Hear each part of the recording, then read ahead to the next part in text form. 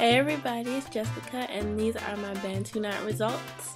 Basically, I did them the night before and now I'm just going to take them all out.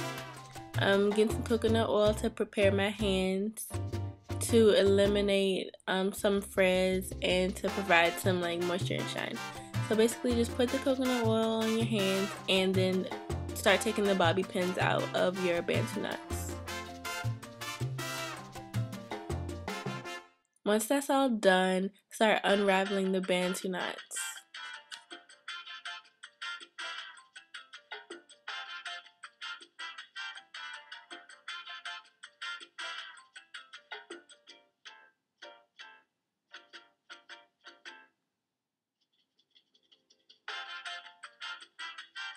After you unravel the bantu knots, you want to unravel the twists themselves.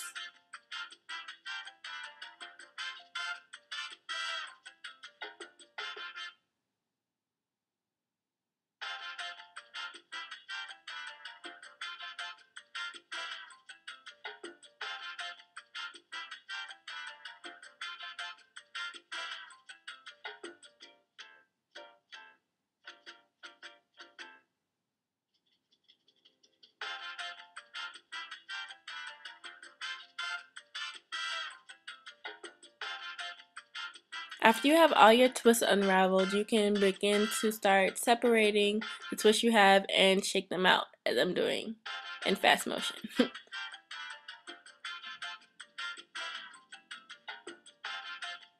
I didn't know what style I wanted to do. I was thinking maybe a puff straight pulled back, as you can see. And I liked it, but I kind of wanted to do something else, so I'm about to take it out.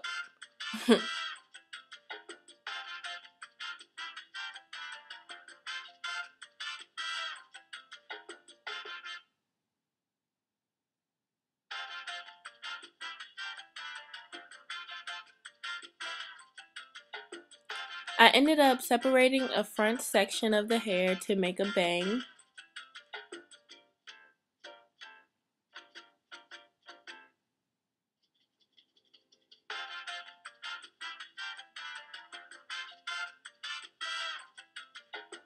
Like so.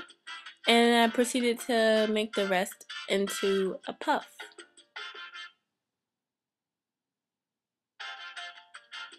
This style is so easy. And you can do it with a twist out or anything else. It doesn't have to be a bantu knot out.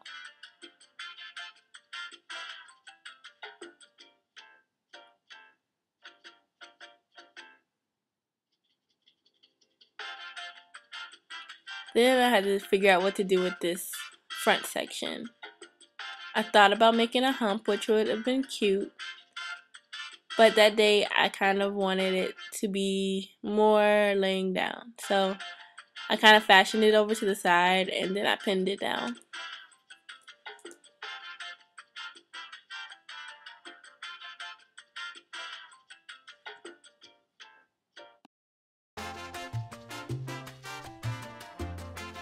Basically all it took was 2 bobby pins.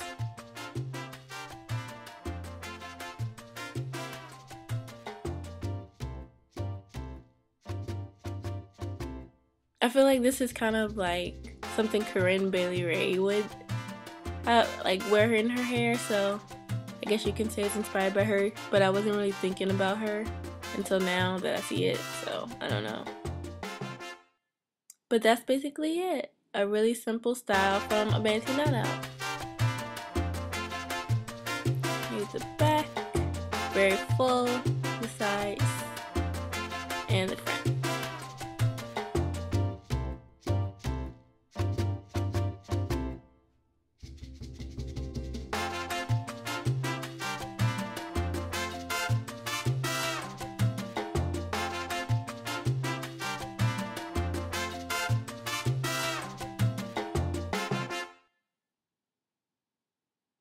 Alright guys, here it is.